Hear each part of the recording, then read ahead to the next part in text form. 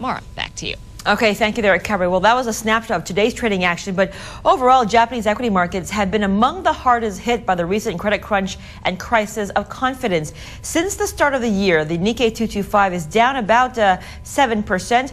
Our next guest remains bullish on Japan, though, and has a year-end target of 16,800 to 17,000 for the Nikkei. Derek Kowalczyk is Chief Investment Strategist at CFC Seymour. Derek, thank you for joining us here on CNBC's Cash Flow. Thank you. Given that Japan is one of the big underperformers in Asia this year, why are you still so bullish? One of the reasons is that the underperformance has not been really justified fundamentally except on the currency level. And the yen obviously has been extremely strong in the third quarter of this year, is up 8% since the low point hit at the end of June.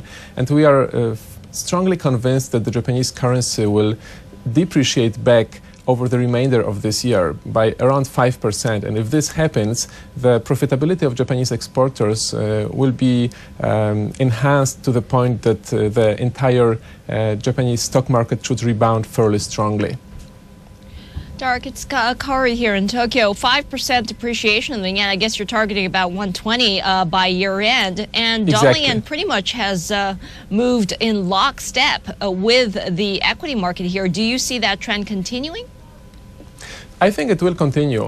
Historically speaking, there were times when the correlation between the value of the yen and the Nikkei, the negative correlation was very strong. Sometimes it was not, but this year it was exceptionally strong.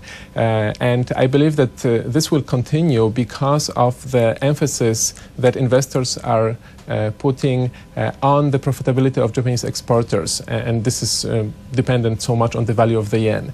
For example, over the past 2.5 months, the yen has appreciated against the US dollar by 8%, and the Nikkei has declined by 13%. And I think that the strong correlation will continue. So if the yen moves up by 5%, I think we can see up to 8% gain in the Nikkei. What about some of the obvious risks like political risk? You're looking at Prime Minister Abe probably on his way out and facing a serious challenge in Parliament. And also the valuation is still pretty high for some of these companies. How would you address those risks? Well, obviously there are a lot of risks. The ones you have mentioned have weight on index levels, and there are also concerns over Japanese growth itself, because we had the contraction of GDP in the second quarter, and the consumer doesn't really have a chance to rebound much for the foreseeable future. That's why the Nikkei, the topics, will probably not rebound as much as they could as the yen declines. But still, the currency value is the predominant factor, and all the others are sort of in the background. So if the currency moves the way that we are forecasting, the other negatives, such as the politics and the high valuations, will be brushed aside by investors. Derek, would you then be putting money into sort of the domestic demand plays in Japan? I mean, obviously, if the currency continues to appreciate, although you don't think by that much, would auto still be attractive to you? Which sectors look attractive? Well, I think that most sectors will gain if we have an index rebound by 6 to 7%, which is our forecast. Let me point out two that I think could be even more attractive than the average at this point.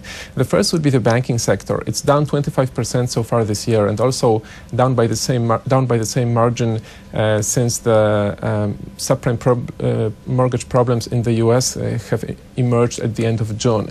I think that it's beaten down too heavily, and both global banks and especially Japanese banks, which are not that exposed to the U.S. market, should recover by the end of the year. And the second sector is machinery, which is down 17% since the end of June, and it's down partly because of the contraction in capital spending in the second quarter of this year in Japan. July numbers for core machinery orders were very strong, and I believe that they will continue to be solid for the remainder of this year. So the excessive depreciation of this sector, I think, makes it an attractive investment proposition. All right, Derek, thanks so much then for joining us. That's Derek Kowalczyk, Chief Investment Strategist at CFC Seymour. We've got an SMS alert service on cash flow for you now. Find out where you can get the best trading opportunities from our analysts on our program and then have it sent directly to your mobile phone. To sign up, just key